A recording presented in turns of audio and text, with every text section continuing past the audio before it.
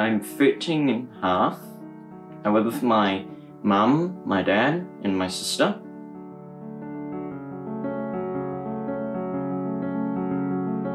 First thing I ever drawed was a superhero. Then after that, I started pirates, tons of pirates, because I was obsessed with it over the years growing up.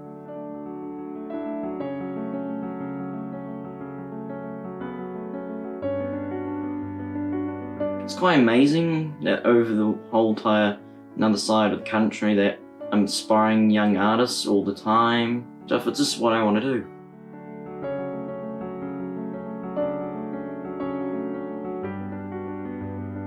In the future, I want to move to Wellington and work at little studios and make like all the cool props and faces and stuff. That's what I want to do.